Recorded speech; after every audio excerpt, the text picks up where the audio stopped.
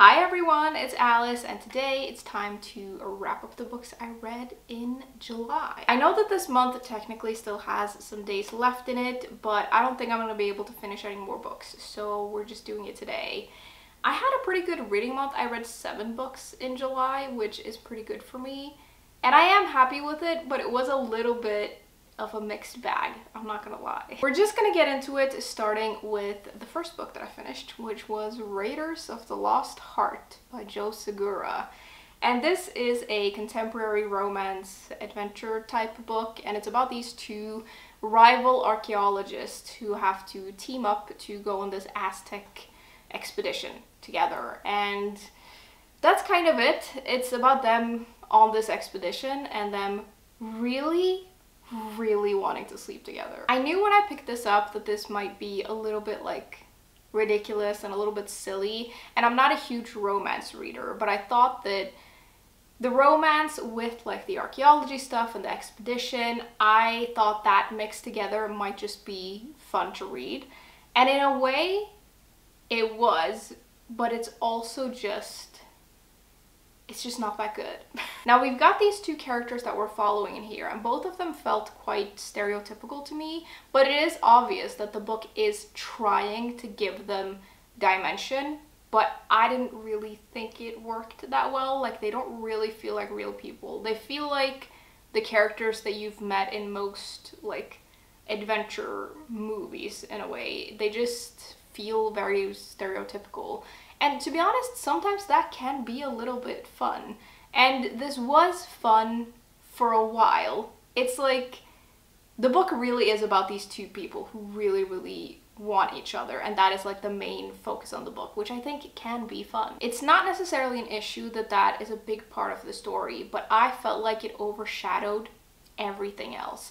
And I think if you go into the book just wanting that part of the story, you're gonna get it and you might enjoy it more than me. But I also wanted some of this other stuff. I wanted like the archaeology stuff and like the adventure part of it, and it is in here, but it feels very much like a side thing, and it doesn't feel very like thought out. Like, it's very clear that that is not the main part of the story. And the thing is, when you're setting up a story which is about these two people who just really want to get together, like, that's the main buildup of the story, and then they get together, and it doesn't happen at like the end of the book, it happens in the middle. When we got to that part, I was just like, okay, and I lost all interest because there is nothing else really intriguing about the story. Like, that's it. I don't really have that much more to say about this, to be honest. It is maybe worth pointing out that I usually don't love these kinds of books, so the problem may be with the audience and not with the book. But I don't know. I wasn't expecting a literary masterpiece, but I was expecting a little bit more than this. It was like fun and easy in a way, but I also just got really bored very quickly. So the thirst was real, but it's not enough. 2 out of 5 stars. Secondly, I read an ebook. It was Cultish, The Language of Fanaticism by Montell. And this is a nonfiction book that focuses on the language that is used in cults, both in more like traditional cults, but also how it's used in like lesser ways in our society. This is a book that I picked up on a whim because I recently got an e-reader and I just found it on there and I was like, that sounds interesting. So I read it and it was really interesting. I find cults to be fascinating, like a lot of people do, and I really like learning about it and like learning about how everything works. And this was a really interesting look at it, like through the lens of language. I've never thought about it, but it was really interesting. What the author basically does in this is that she takes us through all of these different cults, going from the most fanatical to the sort of lesser dangerous ones in a way that might not be considered cults. And she explores how language is used to indoctrinate people. And there's a lot of talk about like brainwashing and mind control, which are interesting terms, and she discusses that quite a lot. But it's all about how language bring people in and keep them in these kinds of situations. Throughout this, we look at all kinds of different things that I'd never considered sort of cult-like, like MLMs, and how sort of cultish language is used in business and stuff like that. And I thought that was fascinating. I'd never thought of it, but there were parts that I really I nodded my head at, especially the parts that had to do with like corporate language. Like, it was so interesting, and there was so much that I recognized from my day job, which is a corporate job, and like some of the things that we do where I work that like fits into this, which is very, very interesting. I just think it's fascinating to learn about how people get into these things and the different levels of it, and I just think it's good to be aware. Like, I did learn a lot from this book, and I've thought a lot about it since I finished. Like, I've been at work and I've been like, this does feel a little bit like that. And it was interesting. It was also very easy to read. It's very like accessible, I would say, and it's a mix of like linguistics and psychology, sociology, and we hear from different experts, and we get first-hand accounts from people who have been in different kinds of cults, and it was just, yeah, I've used the word interesting a lot already, but it really was very interesting. Overall, I feel like I learned a lot, and it was like food for thought, and it was pretty fast-paced for this kind of book, which I really like. Sometimes these kinds of books can be just a little bit too like technical, but I feel like this was very informative without being difficult to read, so I really enjoyed that. I would give this a 4 out of 5 stars. I would recommend it if you find these things interesting. I thought it was an interesting take on cults, and I did find out that this author has a podcast also about cults that I definitely want to listen to, because I'd like to hear more about like her thoughts on these kinds of things. Then after that, I picked up My Year of Rest and Relaxation by Ottessa Moshfegh, and this is like a fiction novel about this woman whose parents are dead, and she lives in New York, and she has this horrible on and off again boyfriend, and she has this best friend who's kind of like her friend but also kind of not, and she's just unhappy. So she decides that she's gonna hibernate, sleep, for a year, and she kind of thinks that this is gonna fix everything, but also kind of not. So this was an interesting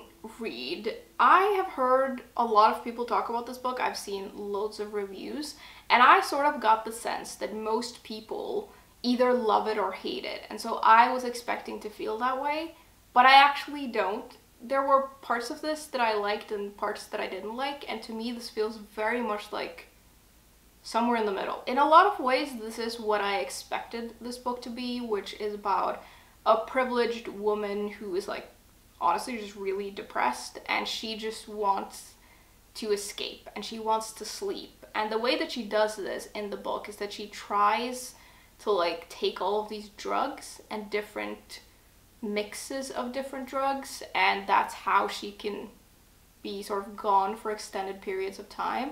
And I thought that was interesting, and I thought it was interesting how she reacted to some of the drugs and like some of the consequences of doing that. There are some really disturbing moments in here. Some parts are even a little bit grotesque in a way, and it was interesting to get to know the main character and see like more and more of her past and her life and her memories being revealed throughout the story. I felt like it was weaved into the story really well, which I liked.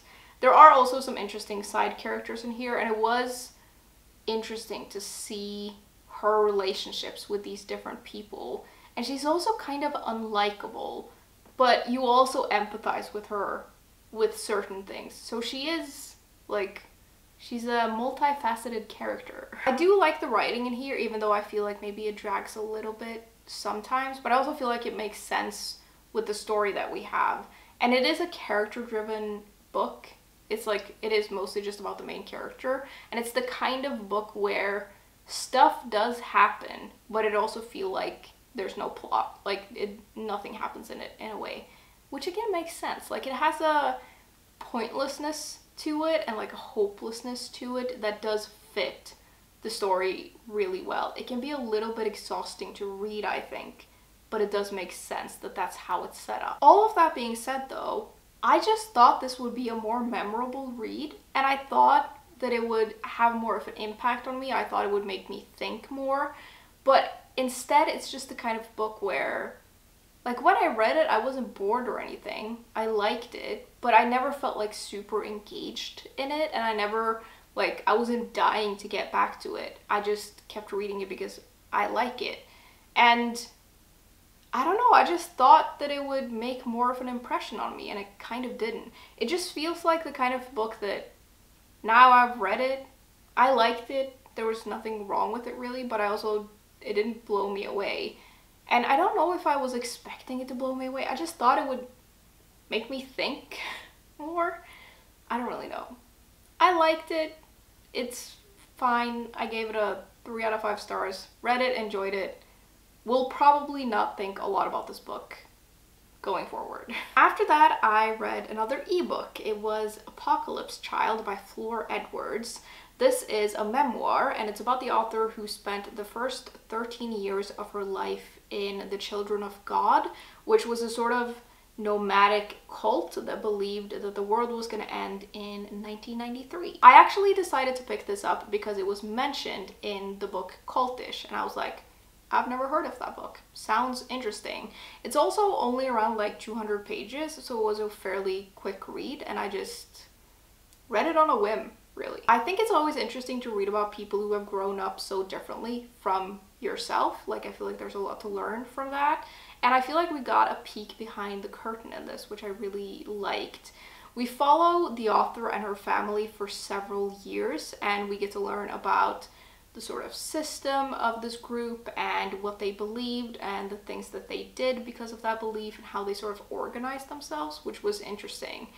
It was also kind of different with this because usually for a lot of people who leave cults, it's very dramatic, but in this one, the leader of the cult dies, and then it's sort of just, they sort of just fade out of it, and it's really not that dramatic, which I thought was a little different and very interesting. Now, although all of this is interesting, it didn't quite hit a level that maybe I wanted it to, and I didn't feel very connected to it because the way that the story is told feels very narrow.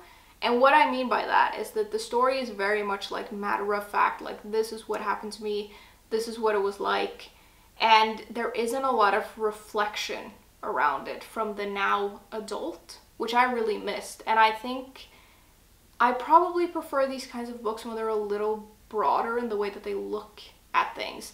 There's nothing wrong with it, it's just personal preference, but I just missed getting to know the now adult and seeing how everything that happened has shaped her. Like, there is very, very little of that. Those are kind of all of my thoughts though. I don't really have that much more to say about it. It was worth the read, like it was interesting and I learned some things, so that's cool, but I think I just probably prefer a little bit more of like adult reflection in these kinds of books. I don't really know, but yeah, it was worth the read. It's like a 3 out of 5 star read, like a lot of my reads. Then I was in the mood for something a little bit like summery, so I picked up The Cove by L.J. Ross. This is a mystery novel, and it's about this woman who has the perfect life. She has an amazing fiance and this amazing job in publishing, but then she's attacked by a serial killer, and this changes everything for her. And eventually she decides to just move, and she goes to Cornwall to run this tiny bookshop. And when she gets there, she witnesses something horrible. Or did she imagine it because she's struggling with her mental health? We don't know. Alright, so this is very much what I thought it was going to be. It was on the lighter side, very summery. It even has some cozy vibes, and I found it really, really enjoyable. I also really enjoyed reading this edition because even though it looks like kind of a chunky book, the font is huge. So I felt like I just flew through this. We've got a cast of characters in here, but we're mainly following the main character, obviously, who's going from this busy life in London to this tight-knit community that she finds by this bookshop, and like they really take her in, and it has this sort of like found family vibes, which I really enjoyed. The setting is also really good. It is set by the coast and like by the sea, and there is like a little town, but the characters that we're mainly following, like the bookshop is on this little location that when like the tide comes in, you can't get in or out really. And so the setting is like super atmospheric, and like all of the weather and everything, like it's very, very just pure atmosphere. It is, however, not perfect. And I think that the weakest parts of this book, like it's the mystery or the mysteries, because we do have more than one in here, and it's the pacing. The pacing felt really off to me, and I think in mystery novels, like part of the enjoyment of it is like the buildup of suspense, and I felt like that was like kind of weird, and I don't know, it just kind of felt like a side thing in the story. But then obviously when we get towards the end, that is the main part of the end, and I don't know, I think it was a little bit off. And I also don't think that the reveal was like, or reveals were that twisty. I just sort of got to the end of that and I found out what was happening, and I was just like, oh, okay. Overall though, it was very enjoyable, and it has some like cozy summery vibes, which I did really like, and it's somewhere between like a 3 and 4 star read for me.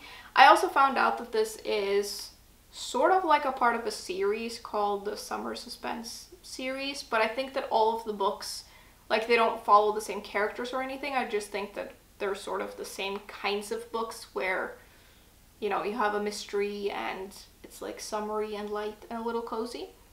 I looked into the books and they look pretty good, so I might be getting more of them, but yeah, this was like overall very enjoyable. Second to last, I read another nonfiction book. I read a lot of nonfiction this month actually, which I'm very happy with. But the next book that I read was Factfulness by Hans Rosling, and this is, it's basically all about how we humans think, and how because of the way that we're sort of wired to think, we're often wrong about a lot of things, and it explores sort of the pitfalls of how humans think naturally and how we sort of veer towards being very negative, and how because of the way that we think, we often perceive the world to be worse than it is, and very often it may not be great, but it is better than we think. I'm really happy that I finally got around to reading this. It's a book I've been recommended a lot and I've heard a lot of good things about. And now that I've read it, I understand why so many people have so many good things to say. This is a book that has a lot of data in it. It's very informative, but I really liked how all of that was presented. It was surprisingly easy to read and very easy to understand, or at least I thought so. And it was just interesting to learn more about how people think and why we think the way we think, and the sort of pitfalls of it. I did recognize quite a lot of it, like when I was reading it. Now, speaking of recognizing things, there is a lot of stuff in here that I had never thought about and that like sort of lent a new perspective. There were loads of things that I just didn't know, but, and I don't mean to sound like I knew all of this, but there was a lot of stuff that I already knew, and I think I expected to have my mind blown because of like how people have spoken about this book. Like I really thought that it would be even more impactful, and I think it's in part because of the hype, but I also think that, I don't know, I think if I had read this when it came out in like 2017 or 2018, it would have blown my mind even more. But now, I don't know. Like there were so many interesting things in here and I learned a lot, but I thought that I would be like absolutely blown away, and I'm kind of not. I just think I was aware of a lot of these concepts already, and I do think that they are mind-blowing the first time that you come across them, but this wasn't the first time that I did, so it maybe didn't feel as like huge, I guess. I would still say that it's definitely worth a read though. I think it's good for anyone to have sort of your thinking challenged in this way, and I think that everyone should be aware of a lot of the concepts in here. I think it's sort of good to have in the back of your mind. Now, I did read some reviews of this after I finished it, where I saw that several people mentioned that they found the tone really condescending. I didn't really feel that when I was reading this. I just felt like the author got very excited in certain parts and maybe got like a little bit carried away, but I didn't really mind. It was just like he's very excited and he just wants to sort of inspire. And I do think that this is quite an inspiring book. And yeah, glad I read it. Would definitely recommend it, and it's a very solid 4 out of 5 star read. Lastly, I read another mystery novel. It was Exiles by Jane Harper, and this is the third and I'm pretty sure final book in the Aaron Falk series. And in here we follow the mystery of this woman who disappears on this spring day at this festival, and she leaves behind her baby in a pram. And then we sort of get back to these characters a year on, as they've never found this woman. They have no idea what happened, and they gather again to sort of appeal to the public. Now, I really liked the 2 other books in the series, which is obviously why I picked this up, and I really like Jane Harper as a mystery writer. And I mention this every time I mention her, but like, she's so good at creating atmosphere, especially in her settings, and I just really, really enjoy that. Unfortunately, I would probably say that out of the series, this is my least favorite. Like, it didn't quite live up to what I was expecting, but I did enjoy it. The setup of the story is really good. We have an intriguing mystery, we have an amazing setting, which adds a lot of atmosphere, and we have a really interesting cast of characters. And one of the things that I really like about Jane Harper's books is like the relationships between all of the characters and sort of exploring that. Like, she always does that really well. I struggled a little bit with the pacing of this though, which threw me off a little bit. Usually Jane Harper's mysteries are kind of like slow burns, and they almost feel like character driven, which is why I like them so much.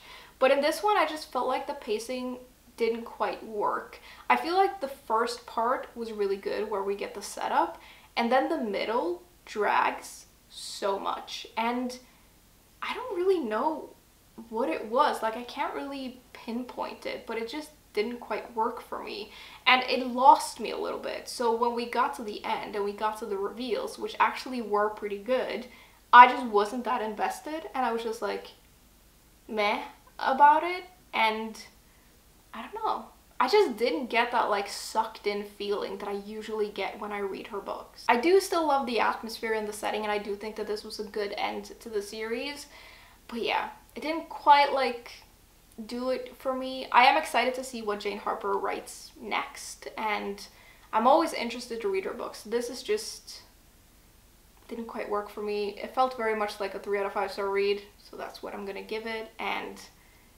I think the other 2 books, like, I prefer them quite a lot more than this. Like, the other 2 books are really, really good. Okay, that was the last book though, which means that we have reached the end. Now, I'd love to hear all about what you all have been reading lately. Tell me all about it in the comments. I'm always interested to hear about it. And as always, thank you very much for hanging out with me today, and I will see you soon. Bye!